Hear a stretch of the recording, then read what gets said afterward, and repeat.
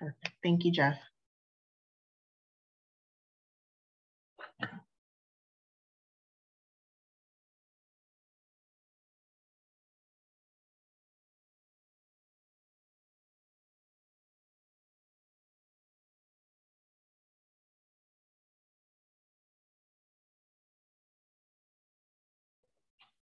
Thank you all so much for joining us today. We're going to get started with our program today. Welcome to Justice in Public Health.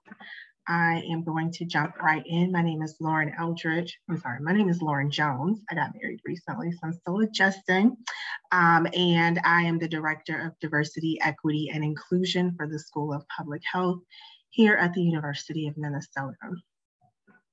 Before we begin, I want to acknowledge that the School of Public Health at the University of Minnesota Twin Cities is built within the traditional homelands of the Dakota people. Minnesota comes from the Dakota name for this region, Minnesota Makoche, which loosely translates to the land where the waters reflect the skies. It is important to acknowledge the peoples on whose land we live, learn, and work as we seek to improve and strengthen our relations with our tribal nations. We also acknowledge that words are not enough. We must ensure that our institution provides support, resources, and programs that increase access to all aspects of higher education for our American Indian students, staff, faculty, and community members. Thank you all for coming to the event. The Justice in Public Health series was started last year as part of the School of Public Health's commitment to justice and anti-racism. We've been hosting monthly events with local and national experts around topics of public health. The speakers and presentations in this series help to ground us in theory and practice, as well as complement the classroom learning that our students experience. We also hope that today's discussion is part of broader change happening outside of the School of Public Health. If you're interested in staying abreast of other justice and public health events, please help us by filling out the event evaluation after this and check the box to receive notifications about upcoming events. You may also visit our website at any time to view the recording of this event or other events, as well as stay abreast of other events that we have happening. Now I want to introduce our speakers for today. Dr. April Shaw will be our first speaker. She's a staff attorney at the Network for Public Health Law's Northern Region Office. She has expertise in breaking down the policy impacts of laws and appellate writing. Her current work focuses on racial health equity and suicide prevention. April earned her PhD in philosophy from the University of Colorado at Boulder, specializing in social and political philosophy with a focus on gender justice and critical race theory. Betsy Lawton is a senior staff attorney at the Network for Public Health Law, where she provides legal technical assistance, delivers presentations and lectures, and builds connections in many areas of public health law. Before joining the network, Betsy spent over a decade working to improve water quality as an attorney with Midwest Environmental Advocates and the Minnesota Center for Environmental Advocacy, where she focused on Clean Water Act implementation and enforcement, reducing agricultural pollution and preventing drinking water contamination, and represented a broad range of individuals and communities facing water pollution problems. Without further ado, I will pass it over to Dr. Shaw. Thank you all. Thank you so much, Lauren. I'm going to go ahead and share my screen here.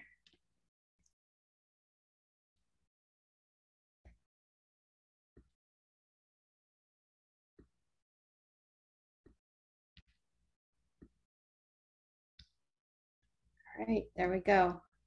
So I'm really pleased to be here today to talk about critical race theory and the declarations of public health and the connection to public health inequities. What we're going to be doing today is we're going to start building connections between critical race theory and public health, as well as assessing legislative efforts to ban so-called critical race theory and the chilling effect that they have on legitimate, important discussions on systemic racism, gender disparities, and other inequities. We're also going to examine the relationship between critical race theory and the declarations of racism as a public health crisis, in order to provide a good foundation for understanding how a critical race theory lens can be utilized to promote public health.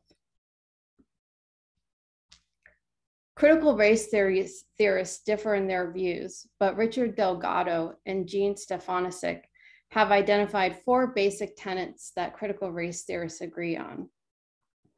As I will discuss, these 4 tenets have explanatory power for understanding why vast inequities persist despite overt changes in our laws to prohibit race discrimination in a variety of public and private sectors. Critical race theory really began with a questioning of widespread assumptions that current and long-standing institutions, such as the law, operated in neutral, colorblind, objective, and rational ways just because they might be overtly race neutral. We really challenged such concepts like justice is blind. Critical race theory, or CRT, emphasizes the social nature of our institutions, how they are created from a series of culturally informed, value-laden choices, which have often been harmful to people of color and other marginalized groups. Think, for example, of marijuana laws that were disparately enforced against people of color. And now, in a lot of states, marijuana is legally sanctioned with equity measures to benefit those who had been adversely impacted. This is a good example of how a change in values resulted in a change in laws. It illustrates how laws and policies are not simply objective, neutral, and rational entities that we pick out from an objective and neutral space, but social choices that we make, some of which may operate in objective and rational ways, such as seatbelt laws, but that can later become biased. For example, only stopping unbuckled Black drivers. Critical race theory emerged as a challenge to get people to think about the role of race and racism, not just historically, but their current impacts. Racism was not being taken seriously, even by people concerned with equality and justice. So I'm going to be discussing each of these core tenets and also showing some videos, because for critical race theorists, narrative plays a powerful role.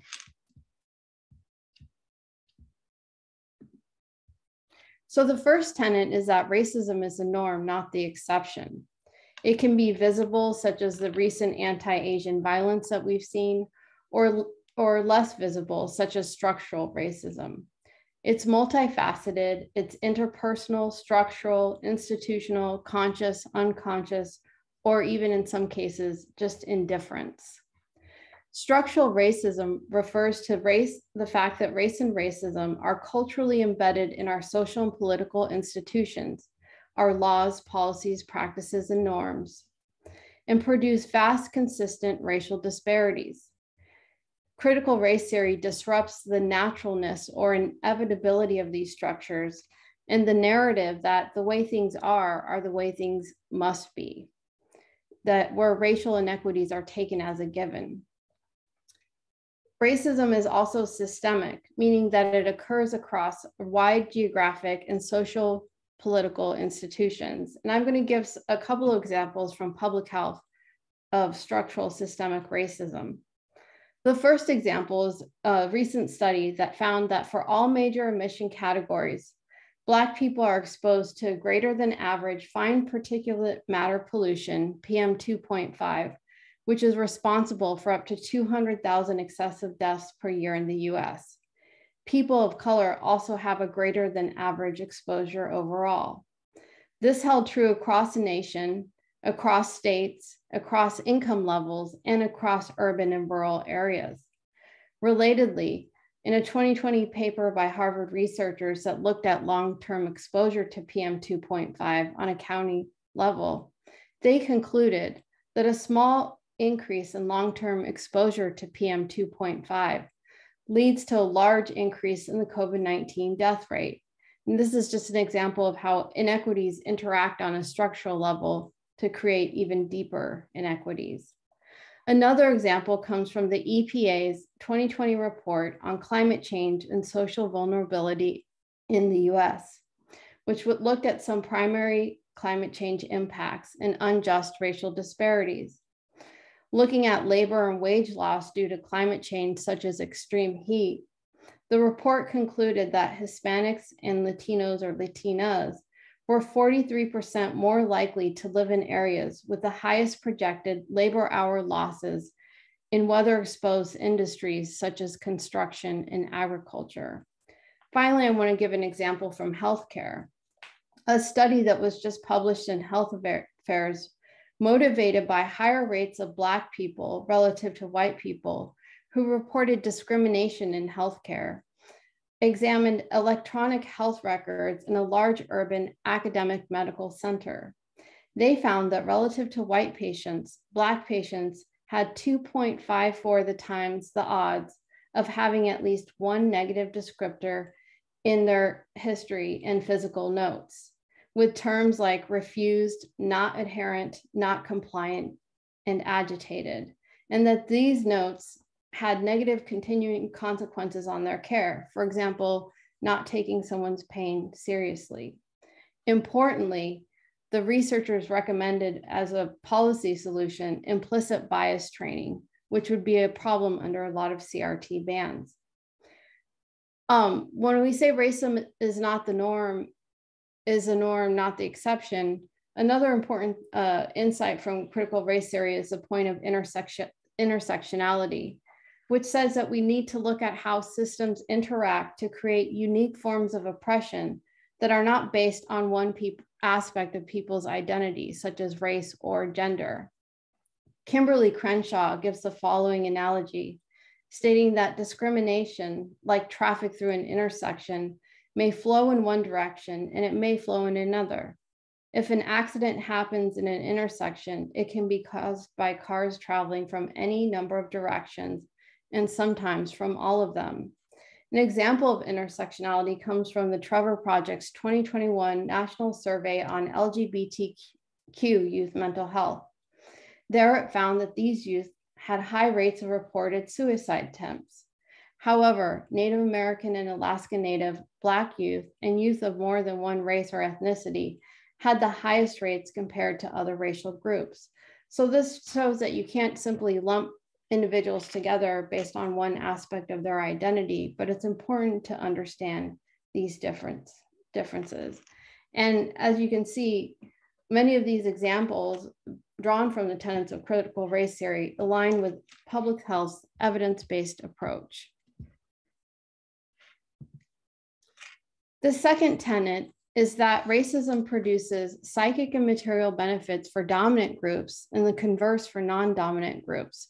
Some examples from public health include the impacts of climate change, such as what I just mentioned, and the impacts of COVID-19, which are well known. But just to reiterate, a common statistic, Native American and Alaska Native, Black people, and Hispanic and Latina people are more likely to die from COVID-19 than white non-Hispanic persons.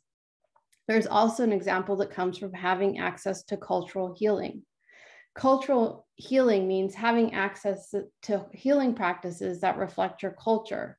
For example, the inability to hold smudging ceremonies in hospitals, or having access to traditional cultural foods that are considered healing. When you go to a hospital cafeteria, you see things like Jell-O and other westernized food items. There's also the issue of internalized stereotypes.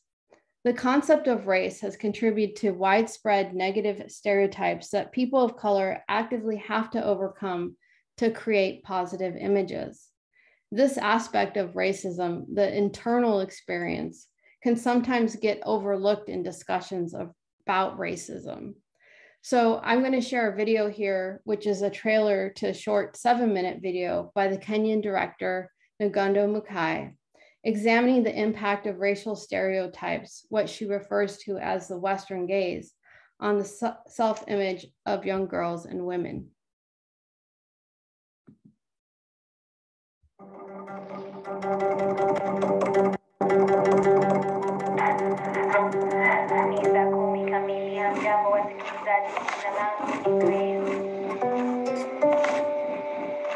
My sister and I are teenagers. We are having our hair braided at the hair salon. My magazine is on my lap because it hurts too much to read. The woman tugging on my hair is Mkorogo, meaning she could only afford enough beauty cream to bleach her hands and face, which are now yellow.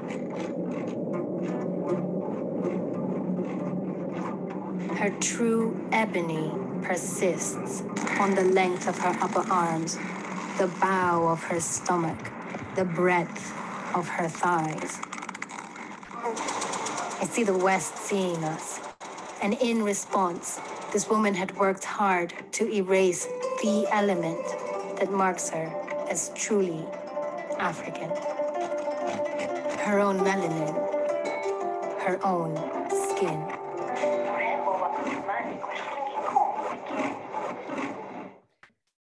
So this trailer provides a brief but powerful narrative of the damage that internalized racial stereotypes can do to a person's sense of self, sense of identity, in ways that extend beyond just simply beauty norms.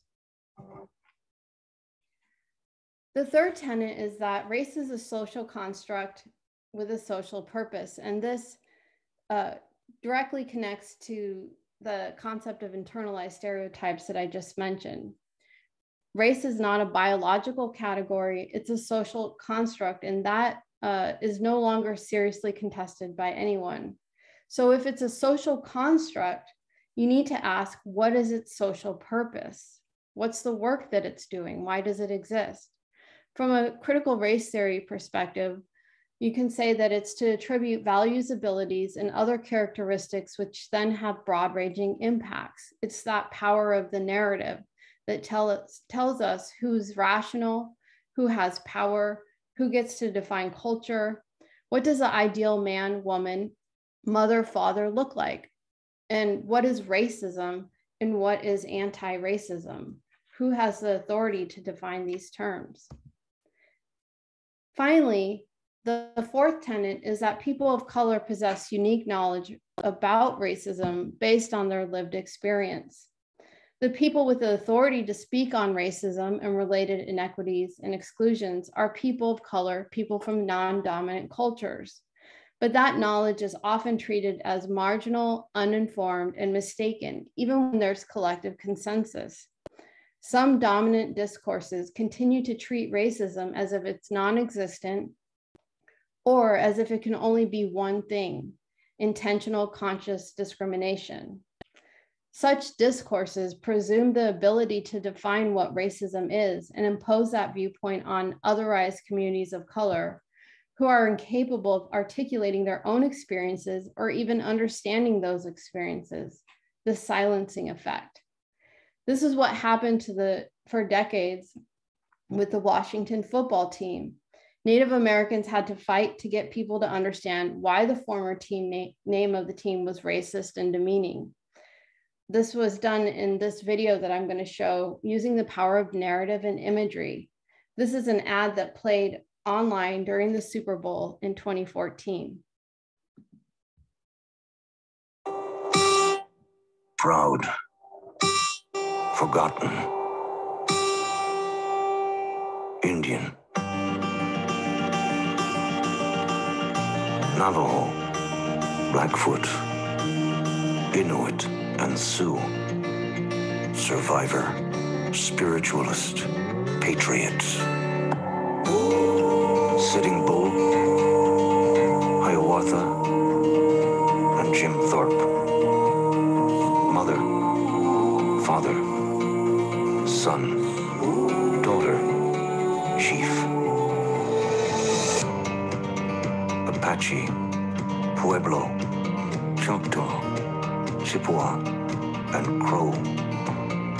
Underserved, struggling, resilient.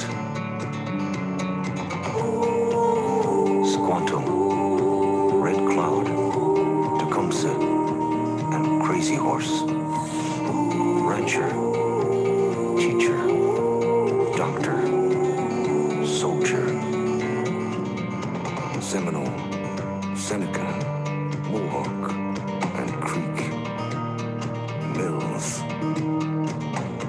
Rogers, Geronimo. Unyielding, strong, indomitable. Native Americans call themselves many things. The one thing they don't.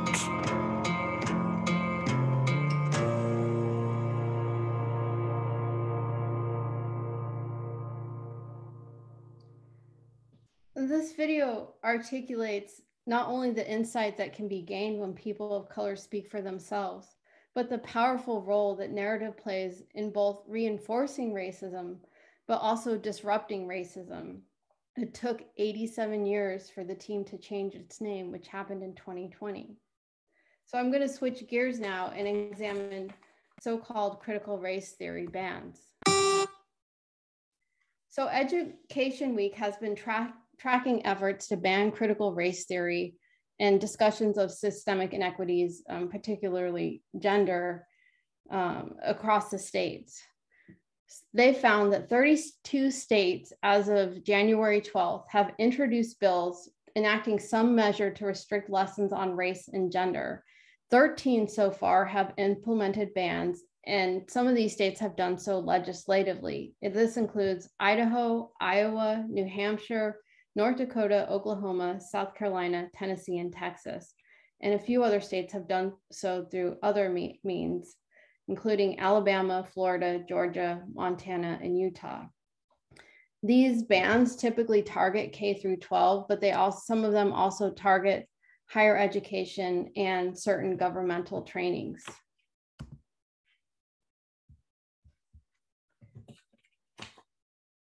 The pivotal point that really ignited these trends to ban critical race theory was the 2020 executive order combating race and sex stereotyping.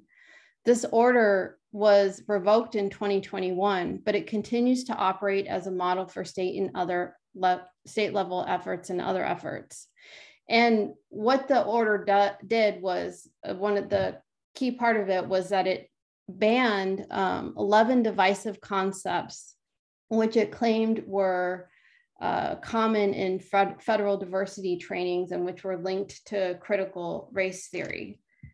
And what you see in the state legislation is that a lot of them just copy and paste either all of these divisive concepts or some of them. So I'm gonna just go through them here. To begin with, one race or sex is inherently superior to another race or sex. The US is fundamentally racist or sexist. An individual, by virtue of his or her race or sex, is inherently racist, sexist, or oppressive, consciously or unconsciously. An individual should be discriminated against or receive adverse treatment solely or partly because of her race or sex. Members of one race or sex cannot and should not attempt to treat others without respect to an individual's moral character is necessarily determined by his or her race or sex. An individual, by virtue of his or her race or sex, bears responsibility for actions committed in the past by other members of the same race or sex. Any individual should feel discomfort, guilt, anguish, or any other form of psychological distress on account of his or her race or sex. Meritocracy or traits such as hard work ethic are racist or sexist, or were created by a particular race to oppress another race. Any other form of race or sex stereotyping, any other form of race or sex scapegoating. And the latter two were defined in the executive order. So what the order did was it largely prohibited a fictionalized characterization of what CRT is. The network has created a resource highlighting some of the problems with this executive order, including that it contradicts public health findings and trends, including the declarations of racism as a public health crisis and numerous examples of structural and systemic racism that can't be explained on an individual level. It also has had a chilling effect on legitimate and important and necessary discourses about racism. So one of the questions that came up after the order was whether implicit bias training would be prohibited. The Department of Labor issued guidance saying, quote, Unconscious or implicit bias training is prohibited to the extent it teaches or implies that an individual, by virtue of his or her race, sex, and/or national origin, is racist, sexist, oppressive, or biased, whether consciously or unconsciously. This guidance raised serious questions about what would fall under this category. What are objective and reasonable criteria? If I had shown the 2 videos that I had just shown during a training, would this be in violation of this definition?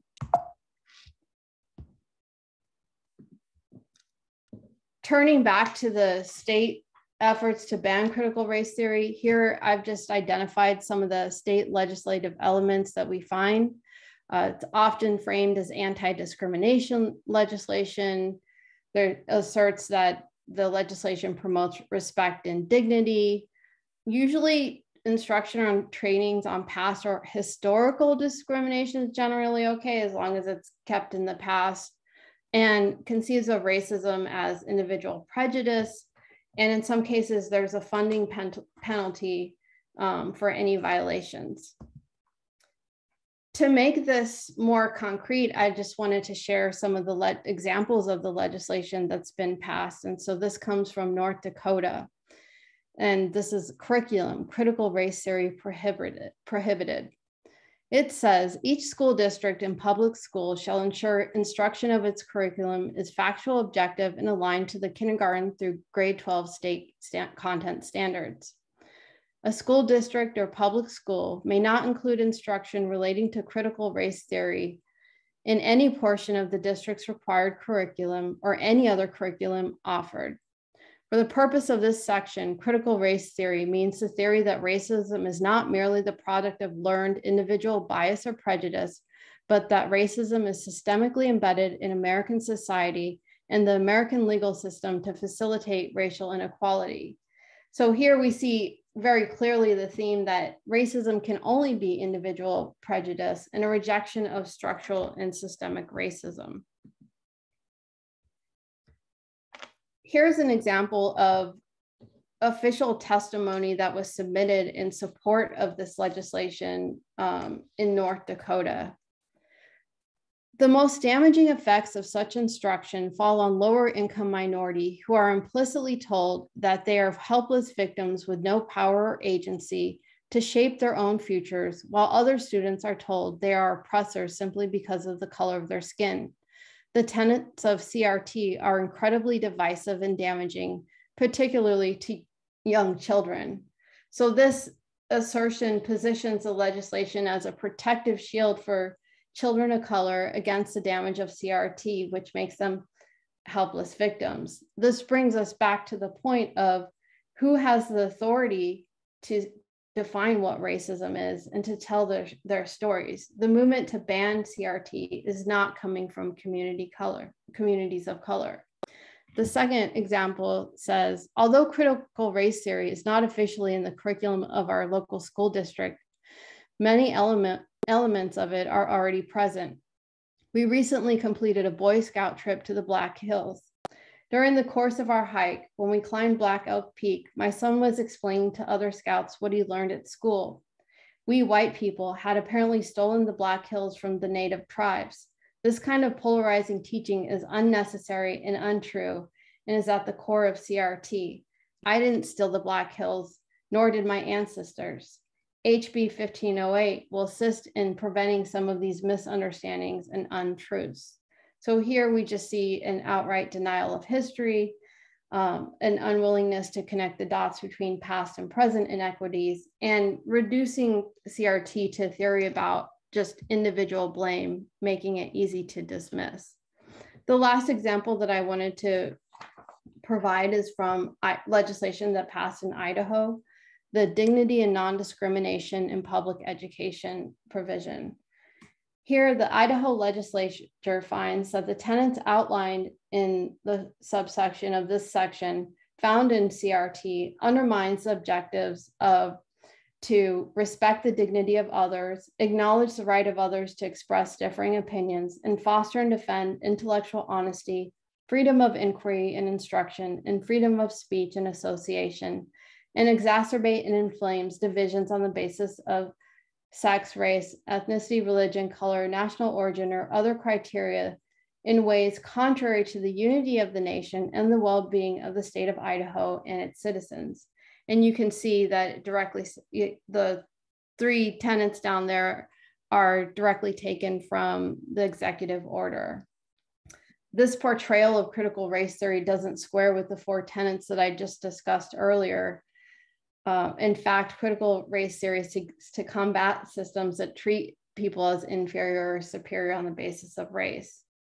The takeaway here is that although legislative efforts to ban CRT are not representative of what CRT is, they nonetheless have a chilling effect on discussions of systemic inequities, outright saying that critical race theory is dangerous.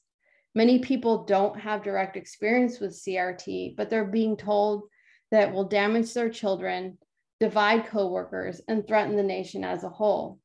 This is not a movement by people of color. In fact, recent demonstrations have shown that communities of color want to have these discussions about systemic racism and other inequities. And with that, I will stop sharing my screen and pass it to Betsy.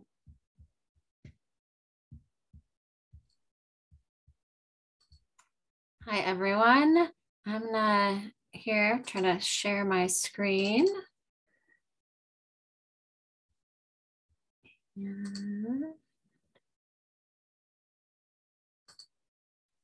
All right, hopefully you can all see my screen now. Thanks, April. And I'm really happy to be here today to talk about how communities are treating racism as a public health crisis, and look at how some of the concepts found in declarations of racism as a public health crisis often reflect the 4 tenets of critical race theory that April just discussed. Okay, so community declarations that racism is a public health crisis are relatively recent development. So some of the first declarations were adopted in 2018, a handful more were passed in 2019, but since May of 2020, over 200 resolutions have been passed by cities and counties and states, and they're across the country, really. The declarations have been issued in 37 states and also the District of Columbia. So in most places, these declarations come in the form of a formally adopted resolution or a declaration passed by the governing body of the local government. So I'm going to use the term declaration and resolution sort of interchangeably because just their terminology that's used, but is generally talking about these same types of statements about racism as a public health crisis. So the resolutions generally don't have the force of law, but they are statements of intent by the lawmaking body. And in some communities, these declarations are really the first time the governmental entity has discussed racism as an institutional and structural rather than interpersonal, and as a root cause of lifelong health inequities. Okay. So the resolutions and declarations often recognize the 4 tenets April just spoke of. They recognize that racism is not an exception. And they do this by recognizing the role of law and policy in creating and sustaining inequities. And then declarations also identify the disparities in benefits that racism produces. And they often present evidence on really widespread health and economic disparities that result from structural and institutional racism. And third, the declarations often very clearly state specifically that race is a social construct, and they generally say that in the first few paragraphs of the actual declaration. And then finally, the 4th tenet, the declarations often emphasize the need to tap into the unique knowledge about racism that people of color have based on their lived experiences. And they generally promote this engagement via authentic engagement and learning from communities most impacted by structural and institutional racism, and efforts to guide training within the government entity to ensure that staff has the capacity to authentically engage with community. So these next few slides have a lot of text on them, but they're really just meant to illustrate the general structure of the declarations and resolutions. They generally contain 2 sections, a preamble section and an operative section. This section this slide contains an example of a preamble section and of these types of declarations. And it's taken from the preamble of the declaration adopted in Cleveland, Ohio. And so you can see from this specific declaration, these statements generally start with the term whereas, and these whereas statements include quite a few things. They generally include historical information. They identify the root causes of health disparities. They present evidence of health inequities, either in the community or more broadly across the nation. And they form the basis of the actions that are proposed in the later section of the resolution. And then quite commonly, this section also defines racism as a social system with multiple dimensions, including structural and systemic racism, institutional racism, and interpersonal racism. And now every community is going to include different things in this section, but they commonly address the social determinants of health, public safety or policing, premature mortality, implicit bias, generational effects of racism, chronic stress and trauma, infant and maternal health, and cultural competency. Here's another text-heavy slide, but this is an example from an operative section of a relatively recent resolution from Bloomington, Minnesota. So some of the declarations that were passed earlier in 2020 aren't quite as detailed because they required more information to be collected. They needed more data to make decisions about what the community was going to do, or reports were drafted on to the governmental entity. So this one's fairly detailed. And it illustrates what these look like. So generally, they start with the term, therefore be it resolved. And they outline the commitments that the government body is making to address structural racism and health inequities. While most of these commitments are non-binding, this language is important because it can act to normalize the conversation around health equity. It can drive policy, planning, and budgeting efforts. And oftentimes those are some of the commitments that are made. It definitely focuses on an increase of the use of racial equity tools. And it can be used as an accountability reminder if policies or outcomes diverge from the commitments made and the evidence that's cited within the declaration. This section generally includes some important first steps in calling attention to racism in a way that can drive resource allocation and changes to law and policy. So my colleagues Dawn Hunter and Maddie Kim from the Network for Public Health Law and I have done a comprehensive review of the resolutions and declarations that have been adopted across the nation. And we've noted some common themes that we've identified in this slide. And some typical components, most declarations, well, all declarations have a clear declaration that racism is a public health crisis or emergency. And then most of declarations have measures pertaining to organizational policy or practice. So things like implicit bias training and incorporating anti-racism principles. Most declarations also emphasize partnerships and accountability, and include accountability measures. And some focus on very specific issues that are impacting that community in a particular way. And so this varies by community, but it can include things like the need for data collection, adverse childhood experiences, health and all policies, trauma, public safety, or policing. Most of the declarations also put out a call to action for other state, local, and national leaders to address racism as a public health crisis. And then finally, most, but certainly not all, include funding or infrastructural proposals. And this is a really important piece to ensure that the actions that are committed to actually come to be as the declarations are being implemented. So this slide here has some examples of some of the specific actions that are recommended in the declarations. The data is the top one here, and it is really important to improve data collection in a lot of communities and actually find a way to use that data to inform action. Other examples of recommended actions are identifying activities to increase diversity in the government workforce or in leadership positions, assess policies and procedures using a racial equity tool related to things like hiring, promotion, leadership appointments, vendor selection, grant management, and budget allocation or funding decisions.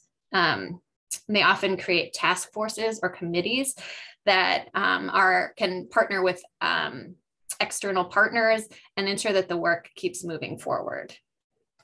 And all of these declarations really importantly focus on the role of community. It's one of the most important pieces because the communities that are most impacted must be the ones that identify and lead solutions. So I'm going to turn to two specific issues that are regularly discussed in declarations, and those are the social determinants of health and authentic community engagement. So the social determinants of health are the economic, environmental, and social conditions that impact health outcomes. They're important factors. They include things like access to safe and stable housing, social connection, education, economic stability, neighborhood and infrastructure, and healthcare and access to food systems. And the social determinants of health are recognized as even more important than healthcare in determining both longevity and health during a lifetime. And this depiction of the social determinants of health was created by Ruqaiya Yerbi. She's a professor at St. Louis University School of Law and the executive director of the Institute for Healing Justice and Equity. And I like this depiction because it includes not just the social determinants of health, but also the root causes and tools that contribute to health outcomes and health inequities.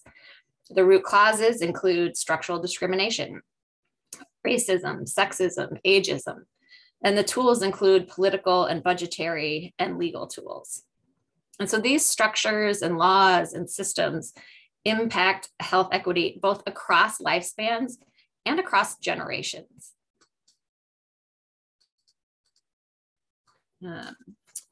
So many of the declarations, as I mentioned, look really broadly at the social determinants of health and consider all types of laws and policies that can impact health outcomes.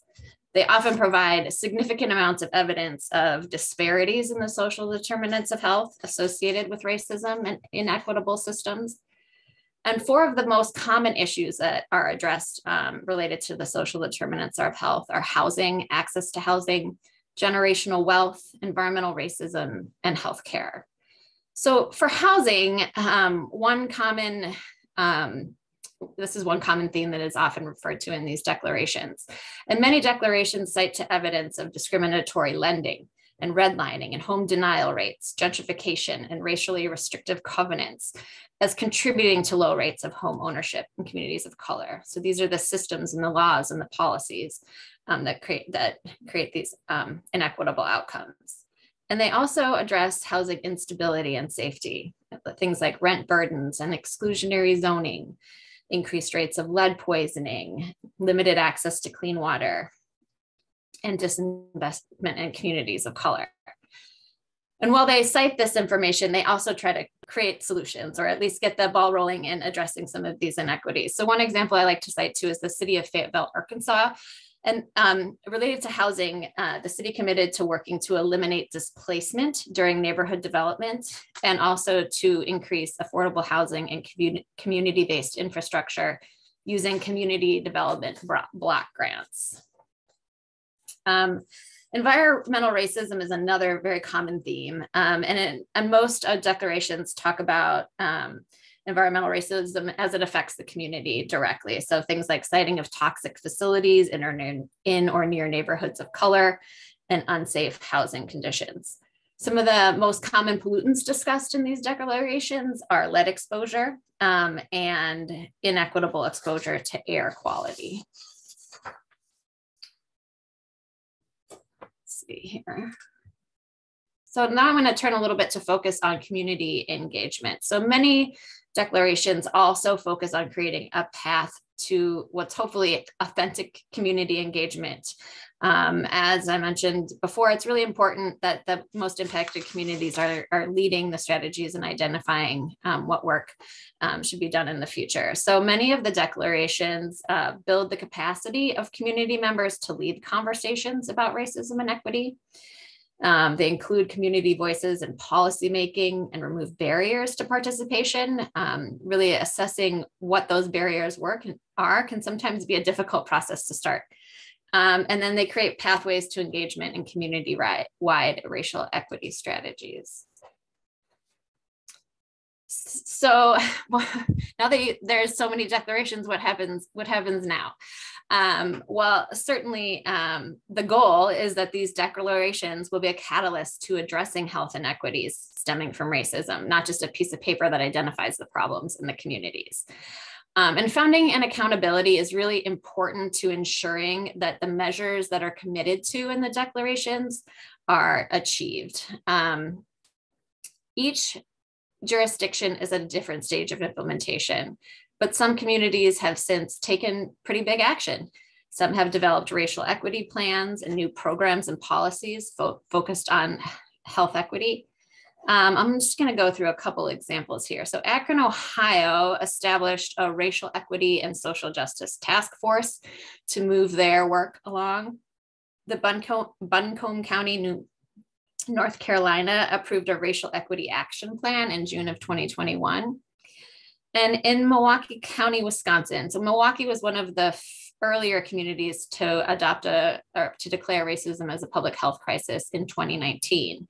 They followed that declaration with an audit of racial and gender equity issues within the county's workforce, the adoption of a health and equity framework, and they also adopted an ordinance that requires the county to employ a workforce that reflects the county's demographics, consult with frontline communities on policy development, monitor and evaluate the impact of the strategic plan, and use racial equity tools to evaluate the impact of decisions. So there is some work happening after these declarations are adopted. And again, they're in various stages, but there is various stages of progress. New laws are being developed and plans and strategies are being developed as well. So while often these declarations can sort of put a community on a path to beginning to review some of their inequitable impacts of their laws and policies,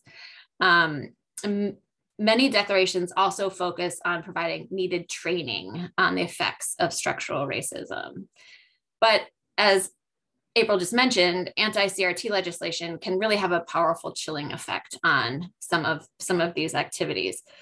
And because the declarations sort of often reflect the CRT tenets by acknowledging systemic racism as a key driver in health inequities. So this slide here, I just wanted to give an example. This is a declaration and a state law in the same community. And the declaration does talk about institutional and systemic racism and the need for implicit bias training and inclusion and equity in organizational practices. But the state law also uses that terminology about race and sex stereotyping and race or sex scapegoating, and prohibits training that would raise those issues. And while I don't think that these are in direct conflict, you can certainly see how they can have the state law could have a chilling effect on some of these declarations as racism as a public health crisis. All right, so that's sort of all for me. And then wrap it up and maybe move on to questions for April and I. I will stop sharing my screen here.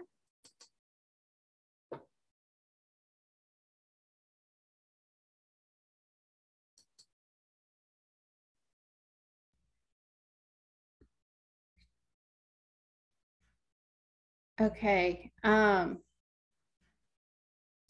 So here's a question, and it looks like Betsy, maybe this is one for you. It says, if there is agreement that nutrition is the basis for healthy living, is anyone putting money toward fighting our horrible quality of food in this country? Yes, there are many efforts that are directed at ensuring access to healthy foods in all communities. And we know there's sort of vast inequities within cities and counties about access to healthy foods. And we have seen some changes, in the ability to provide healthy foods via SNAP programs. on the federal level. And also during the COVID-19 pandemic, some communities took actions to try to address some of the health inequities that they were seeing. And one of the very common things was providing healthy food and culturally relevant food. And so there was local governments that were partnering with local food distribution sites to ensure that healthy foods that were, culturally relevant were getting to people in the community. And so I think that's one effort to highlight. I think there are some other efforts out there as well.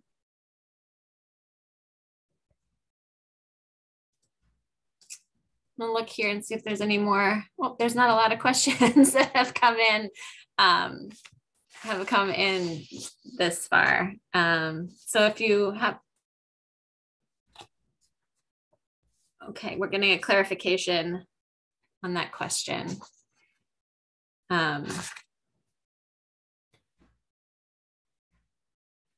So the person that just asked that question clarified about holding accountable the companies that produce food and food products, which in a lot of cases can cause disease in many people. And I am not as familiar with anything that's happening on that level. I am more knowledgeable about things like ensuring that foods don't have pesticides in them. And that's been sort of a long road, but there is some progress being made because those pesticides can then have a negative impact on the people that are eating the food. So there has been quite a bit of litigation around that issue and toxic substances in food. But other than that, I'm not sure I have any more good knowledge to share on that particular issue. So feel free to enter your questions into the chat.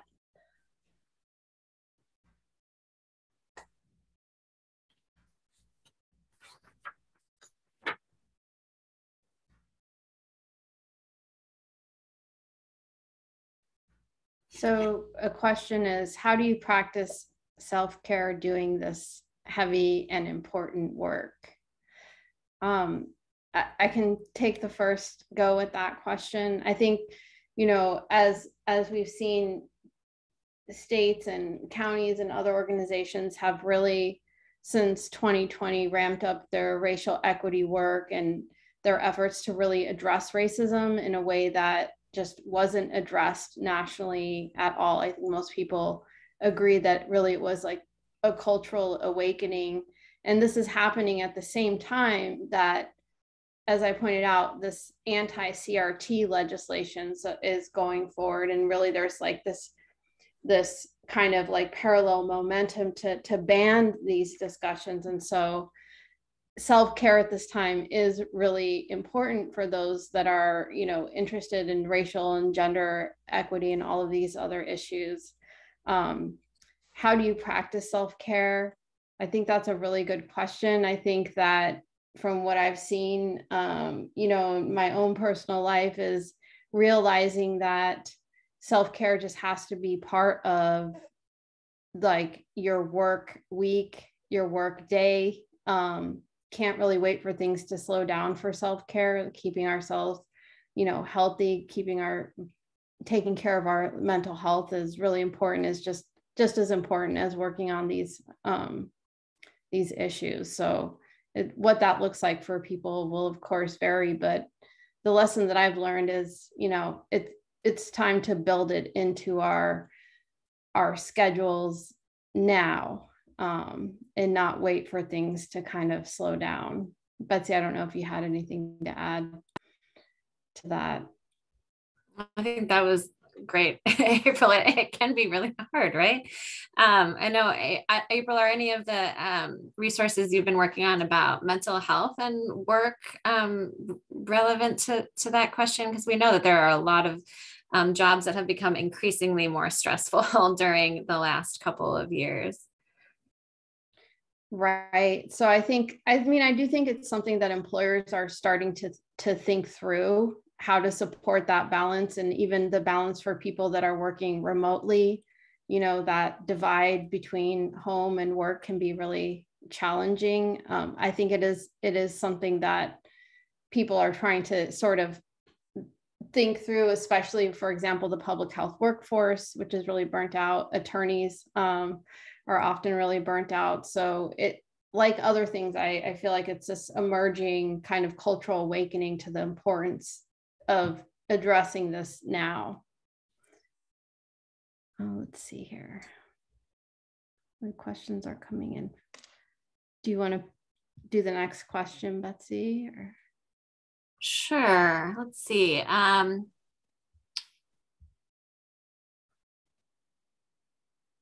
Let's see.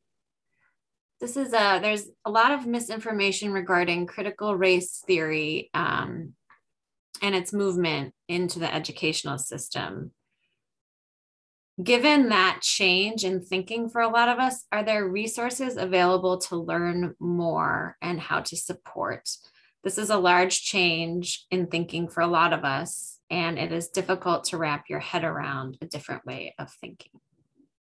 Right. So at the network, we've created a couple of resources. As I mentioned, if you go to the network website, and I linked to it in one of the slides on the federal executive order, we have a resource analyzing that order, also a blog on critical race theory and just the importance of,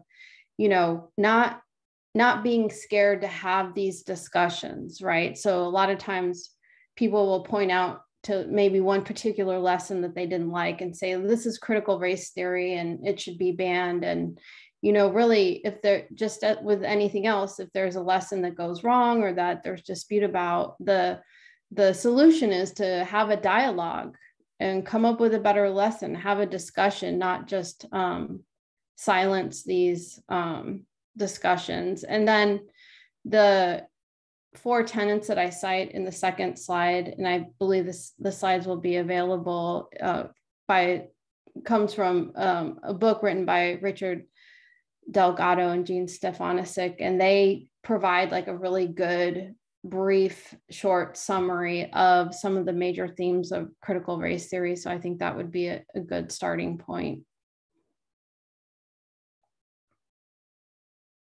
Okay.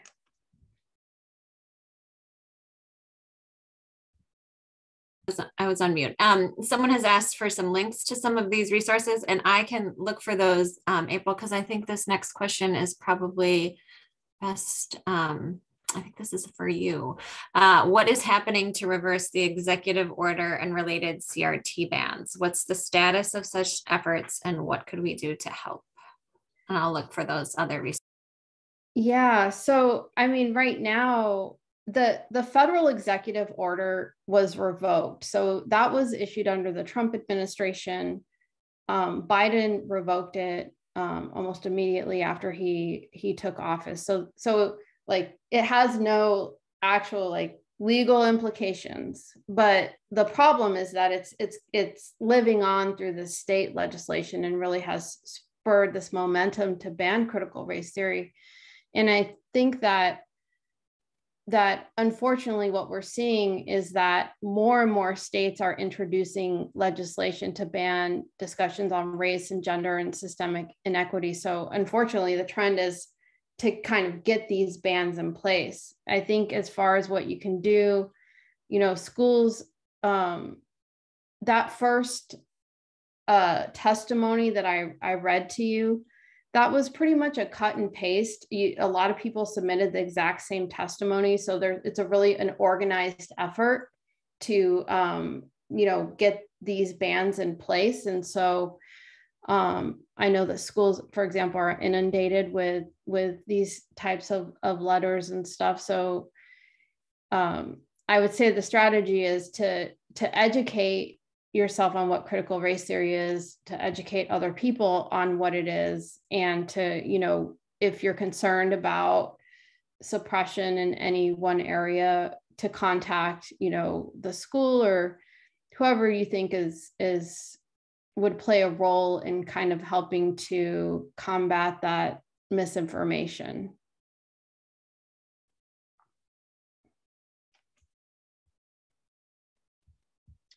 So it is 2 o'clock. I know the time went incredibly fast, but I do want to thank both of you for leading this conversation. And Betsy has put some links into the chat as well if you all want to follow up there. Again, we will post the recording of this event on our website within a few days, so you can access that. How would folks reach out to you all? What would be the best place if they want to connect with you? So I can put my address, email in the chat. Perfect. Thank you. I'll do the same. And our website should have our information as well. It does. Thank you so much. Thank you all for engaging with us today. Please reach out and continue to follow us. Please fill out your evaluation so that we can know how to continue to offer amazing events to you in this way. Have a great rest of your day.